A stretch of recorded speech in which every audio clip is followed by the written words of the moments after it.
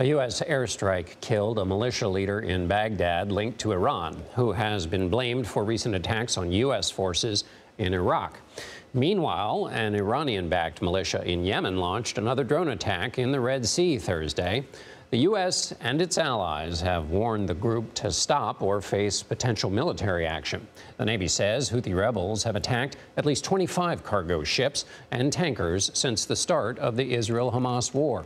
In response, the U.S. says it has shot down 61 missiles and drones and sank 3 small Houthi-controlled boats in the Red Sea. CBS News national security correspondent David Martin joins us now from the Pentagon to understand all this activity. David, the U.S.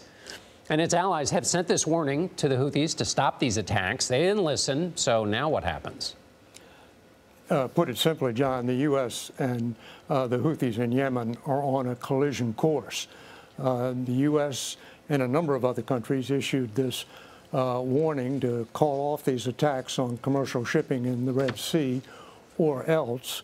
And then a senior administration official followed that up by telling reporters there would be no more warnings. That was the final warning. And since then, we have had at least one more confirmed attack when a suicide drone boat, unmanned boat, came out from the Yemeni coastline into those crowded shipping lanes that lead to and from the Suez Canal and detonated.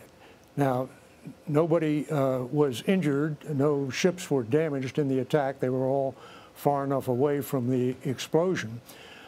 But going through the Red Sea has become such a hazard that nearly 20 shipping companies have told their ship captains not to use the Suez Canal, take the long way around Africa, which of course adds time and money to every voyage.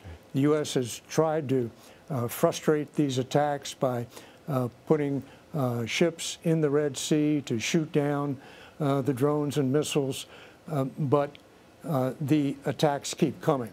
The one thing they haven't done so far is go to the source. And the source here is, of course, Houthi bases in Yemen.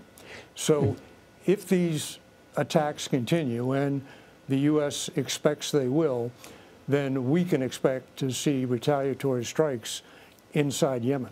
And David, before I lose you, you're talking about retaliatory strikes, so that's more activity in the Red Sea. There's this U.S. operation in Baghdad. It seems like the tempo is increasing. Give me your sense of, you know, it seems like a lot of activity. What are Pentagon officials concerned about the tempo increasing in lots of different places? It's not so much the tempo as it is the targets. This is an escalation. We have retaliated before for these missile attacks on U.S. troop locations in Iraq and Syria, but we have retaliated against warehouses and safe houses. We haven't gone after the leaders of these militia groups themselves. This time, they specifically targeted one leader.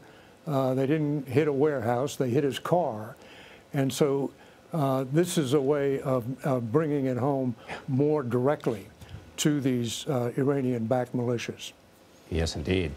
David Martin, thank you so much at the Pentagon for us. Thanks, David.